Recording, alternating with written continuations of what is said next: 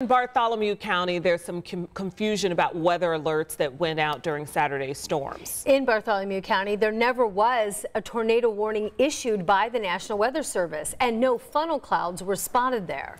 But some residents got notifications on their phones that they were under a tornado warning, and now emergency management is investigating what went wrong.